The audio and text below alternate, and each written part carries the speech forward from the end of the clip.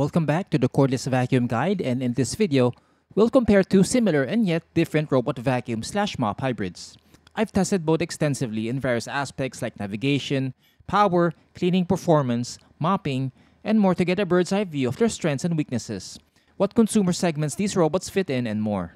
There's a lot to unpack, so let's get into it. The Narwal Freo and Roomba Combo J7 are their brand's current flagships with the hybrid functionality of a robot vacuum and mop. Both are the first with these features for each brand, but their similarity ends there. The Narwal Freo and Roomba Combo J7 use different mopping module designs, each with distinct advantages and disadvantages. And some of these will determine which option you'll choose. The Narwal Freo utilizes a twin triangular disc system where two pads spin, working in unison to agitate and remove stains. The triangular shape is designed such that the edges overlap, maximizing coverage. It uses a white microfiber cloth with deep naps to maximize absorbency and stain removal. A motor behind the robot spins both discs, which agitates the surface. In their default state, these pads are lifted and then lowered during the mopping-only cycle, and raised again when it climbs over carpet or in vacuum-only mode. Inside the base station are two water tanks for storing clean and dirty water. During the mopping run, there's a pre-soak cycle where the base station releases clean water to saturate the pads before the robot emerges. After each pass, the robot returns to the base station for a pad cleaning cycle, so the pad doesn't get too dirty, helping it maintain cleanliness. Narwal sells the automatic water exchange module to automate the refilling and disposal process, but there's an extra step with installation plus the added cost. The most significant advantage of Narwal's design is its efficiency in removing stains. It handled even tough-to-mop juice stains without stalling, an issue with robots not having an agitating element. The pad lift feature helps it avoid carpet in theory, but it isn't high enough to avoid the surface completely, so it's not a foolproof system. Fortunately, the Narwal algorithm is smart enough to avoid carpets during the mopping-only run, which is something I'd recommend consumers use instead of the hybrid function.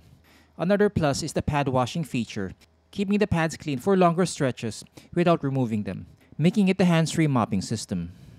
The Roomba Combo J7 utilizes a simpler design with a static pad mounted on two retractable arms that engage or disengage the pad. Since the pads retract, there's no room for a motor, hence it's a static pad without a vibrating element. So this robot only drags a wet pad on the surface. Its biggest advantage is complete pad avoidance on the carpet or rug during the vacuum run, because the pad is stored on top, not raised. But with only a stationary pad, it won't be as efficient as the Narwal at removing stains. It was decent during the red wine test, but needed 2 passes to remove the stains, whereas the Narwal Freo only needed 1 pass. With sticky juice stains, it stalled and didn't complete the run. The juice stain test shows why the Narwal Freo is better for mopping. It didn't stall and got most of it out after the first pass. Another potential deciding factor between these products is the base station design.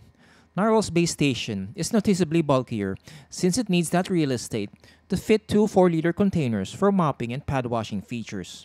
However, it doesn't have a self-emptying feature present in the Roomba Combo J7. I like the latest Roomba base station design because of its lower profile without sacrificing bag volume. It even has a slot for an extra bag, which is absent in the INS series options. Both robots have a round frame, which most brands use since it's the most efficient for navigating around cramped spaces. But their similarity ends here.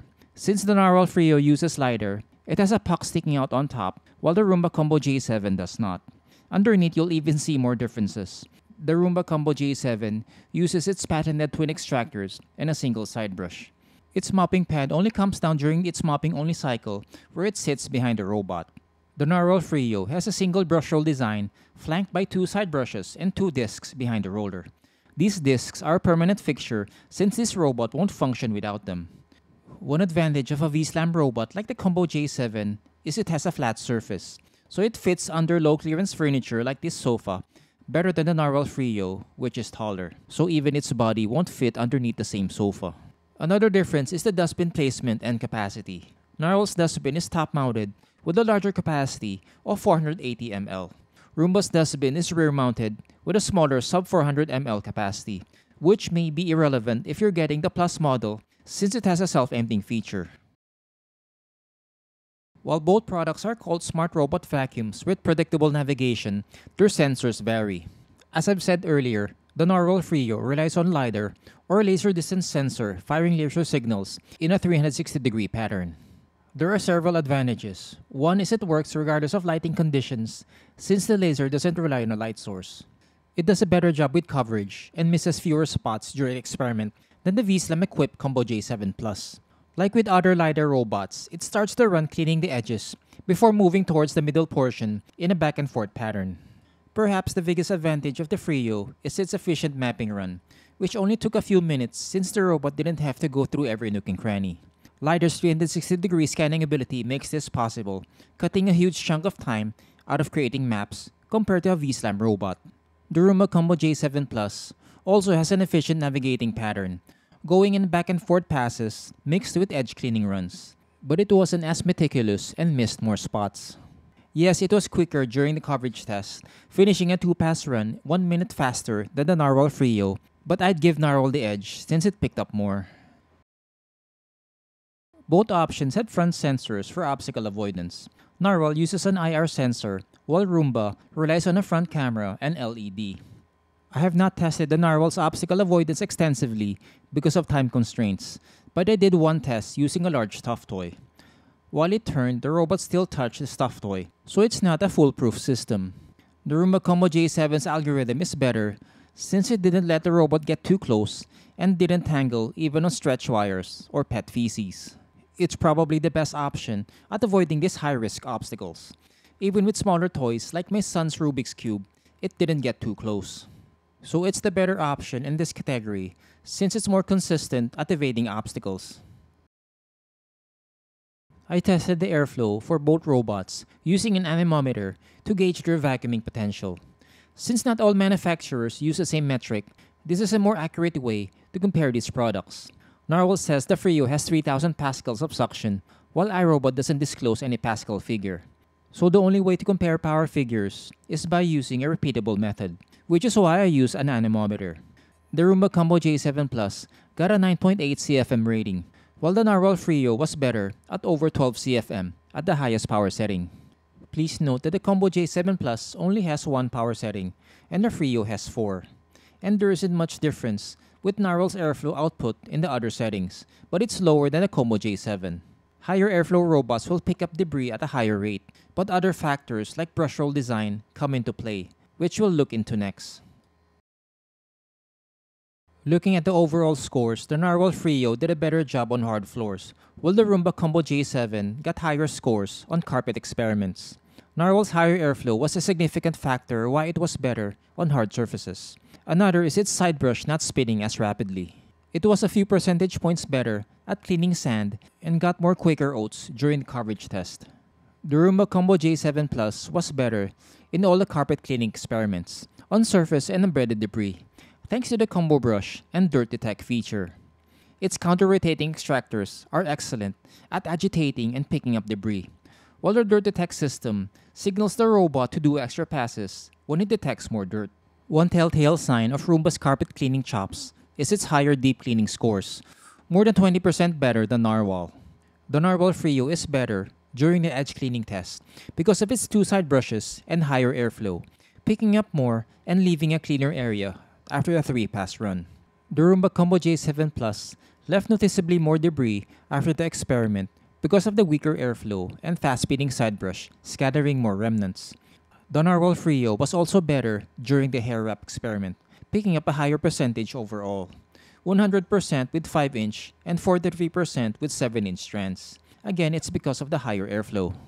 The Combo J7 Plus only got 42% on the 5-inch experiment, so I didn't bother doing the 7-inch test. One downside with Narwal's combo brush is hair wrapping tightly on it. You'll need scissors to remove hair wrapping on it. Roomba's extractors are easier to clean since most of the hair will wrap on the axles. Neither of these robots exceeded the 70 decibel mark. The Roomba Combo J7 registered a 66.2 decibel reading, very close to the Narwal Freo's output of 66 decibels. The Freo is even quieter in its 3 lower settings, not exceeding 60 decibels. Both options are compatible with smartphone apps, which I recommend downloading to unlock all the features. The Freo's base station has an LCD screen with access to several app features like the different cleaning modes and settings, but not a map saving or mapping run. And some of these features aren't available in the other and may be deciding factors in selecting between these products. The first one is the live map, only available in the Narwal Freo app, showing the robot's location in real time during its cleaning run. The shaded parts show the areas the robot has cleaned, and it also has a 3D map, showing a three-dimensional perspective of the map. The iRobot and Narwal apps have mapping runs, but one huge difference is that the Freo app does it much faster since it uses slider and takes advantage of its 360-degree scanning to create maps in a fraction of the time compared to a full run, which iRobot utilizes. Both have map saving, where the iRobot app can save up to 10 levels, 6 more than the Narwal app. However, this is irrelevant for me since most homes are either bungalows or have 2 levels. Another similarity is containment, where both apps enable consumers to draw boxes or rectangles, blocking the robot from venturing into these areas. iRobot calls this keep out zones, Narwal calls it no-go zones. However, only the iRobot app has clean zones, where consumers can have designated clean areas and schedule the robot to vacuum these areas when needed, which is useful in high-traffic spots like the living room. The Narwal app has a similar feature called area cleaning, but these aren't savable. Selective room cleaning is also available for cleaning specific rooms on the map. With its live map feature, Narwal's version is visual, where iRobot only shows a list.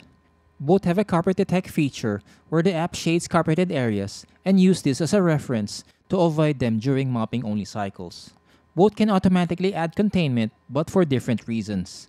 The Narwal app can automatically add no-go zones on detected carpet areas, while the iRobot app adds keep-out zones on detected obstacles. Lastly is the floor type, only available in the Narwal app. It enables consumers to select from 3 different floor types: hard floor, tile, and cobblestone. Each type has a predefined power and mop pressure setting best suited for the surface. Choosing between the Narwal Freo and Roomba Combo J7 Plus will boil down to feature preferences and cleaning needs. Do you prioritize mopping over the self-emptying feature, or you don't want the hassle of emptying the dustbin? The Narwal Freo is the better option for folks who prioritize mopping over anything else, since it's more efficient, while the Roomba Combo J7 Plus is better for folks who want the convenience of the self-emptying feature. This is only one example of the deciding factors I was talking about earlier in the video. Look at this carefully before making a decision. If you've made it this far, I'd like to say thank you and give this video a thumbs up if it's been helpful to you. It goes a long way in growing this channel and reaching more consumers. Subscribe and hit the bell icon to get notified when I publish new comparisons like this. Links are in the description below for more information about these products. Thanks again for watching, and I'll see you in the next video.